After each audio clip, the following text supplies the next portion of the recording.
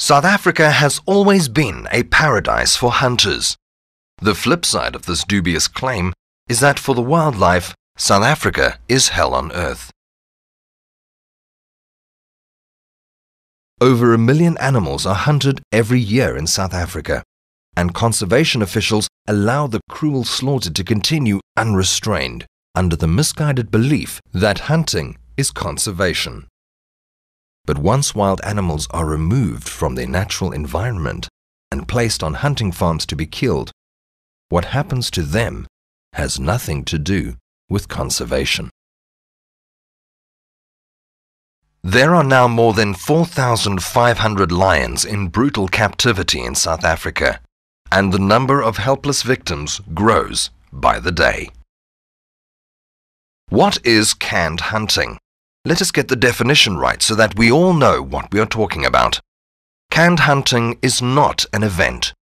It is the entire process whereby animals are taken out of their natural environment and placed in factory farms.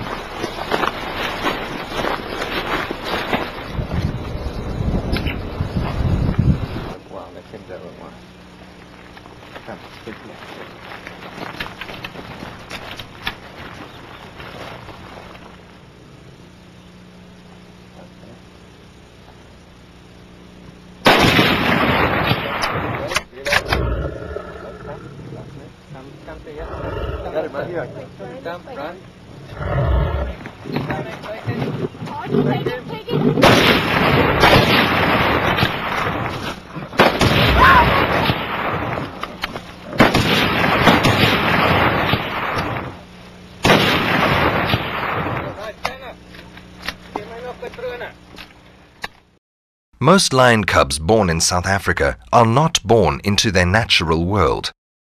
The female cubs have their heads crushed and their necks broken at birth because hunters only want male trophies. The mother is driven out shortly after giving birth so that she can come back into estrus quickly and be inseminated to give birth to yet more cubs. Again and again and again until her poor body is worn out. For days and nights she will cry for her cubs. Some lionesses will chew at the wire mesh that separates them from their cubs until the blood flows from their lacerated mouths. And what of the cubs? In South Africa, most lion cubs are used as human playthings by day, rented out to be pawed by tourists who are deceitfully assured that the cubs will be set free. These cubs will never know the wild. The proud lioness of the African bush has been prostituted to be a production line for hunting targets, imprisoned so that she can drop cubs like a battery hen drops eggs. Captive breeding is the inevitable consequence of overhunting. After wiping out the trophy animals in the wild, the industry has to turn to captive breeding to keep a constant supply of targets. It has nothing at all to do with conservation. It is a perverted form of factory farming, where the alternative livestock is unlawfully treated by conservationists as if the animals were excluded from the Animals Protection Act of 1962. This applies to all captive animals.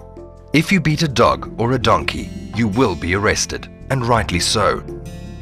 But hunters inflict terrible suffering and death on fenced-in lions and elephants for fun.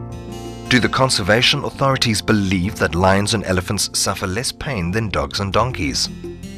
So let us sum up.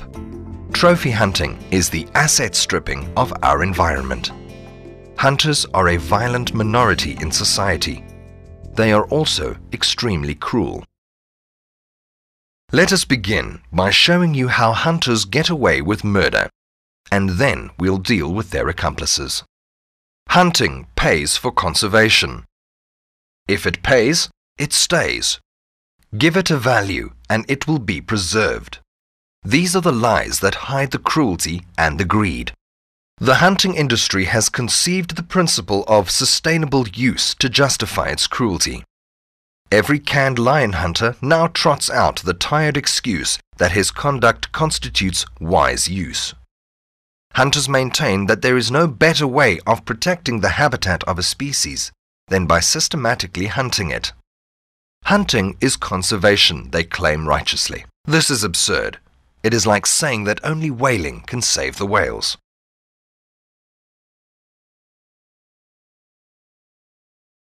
Hy is 72, hy kom nie weer Afrika toe nie, hy wil sy leeu hê. Hy was 'n ou met wat heupvervanging gehad. Hy het met vervangde heupe, hy kom jag. En dit was wat hy wil doen. En dan moet ek nou vir hom te sê, hy staan hy met hierdie $100,000 check en hy wil leeu's jag en hy wil 'n buffel jag en hy wil 'n leeu olifant jag. Wie sê ek nou? Ek sê vir hom baie dankie. Hier gaan ek sweet loop, organise, gaan te kere, want hy verfooi daai geld wat van buite af kom is regte geld. Hunters are the only protected species in South Africa. Many conservation officials are themselves professional hunters. They have financial, family, social, and cultural links with the hunting industry.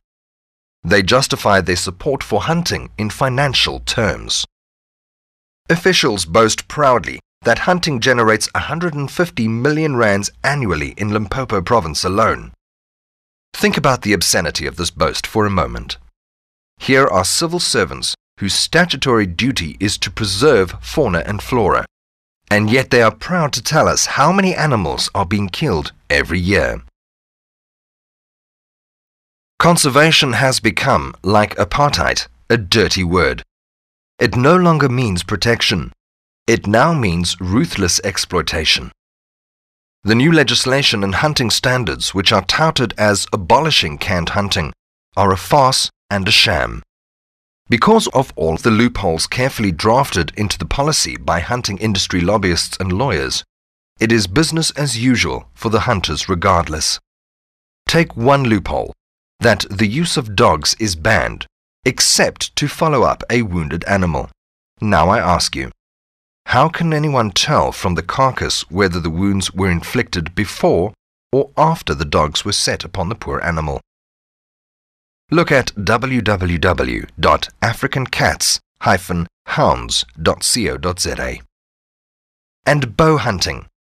The minister says that bow hunting is banned, except where permitted by particular provinces. That is not a ban, and the minister is wrong to misrepresent it as such. The evils of sport hunting are apparent to most decent people. Yet hunters have formidable accomplices in the United Nations Environment Programme and pro-hunting groups within the IUCN. It was these groups who conceived the dogma of sustainable use. What this establishes is that natural resources may legitimately be used, provided the use is wise in the narrow sense of not being excessive. This doctrine makes sense when it is restricted to inanimate resources such as tin or copper, but including sentient beings within the scope of mere resources which may be harvested was far from wise and probably closer to collective insanity. How could any sane person possibly lump gorillas, elephants, and lions in with bacteria and then treat them as mere organisms? South Africa has adopted the doctrine of sustainable use and now believes that it is licensed by the IUCN and the United Nations to treat sentient beings as if they were bacteria. No doubt the international bureaucrats held the view that killing animals is poverty alleviation. Actually, it is colonialism. Look at trophy hunting. Chucking a few dollars at local landowners in order to pillage our wildlife heritage is not conservation, it is colonialism. When organizations such as Safari Club International in the USA patronize this industry, They export US dollars and colonialism to Africa, and they import misery and bloodshed in the form of trophies. The dollars are a corrupting influence in the third world, perverting conservation policies away from preservation towards the cruel exploitation of wildlife. Colonialism. That's right, colonialism. Ecotourism is a far wiser use of our natural resources than hunting. Look at Kenya, where trophy hunting has been banned for 30 years as a barbaric relic of colonialism. Kenya has a tourism industry that is the envy of all of Africa. South Africa does not need trophy hunting for a strong and healthy tourism industry.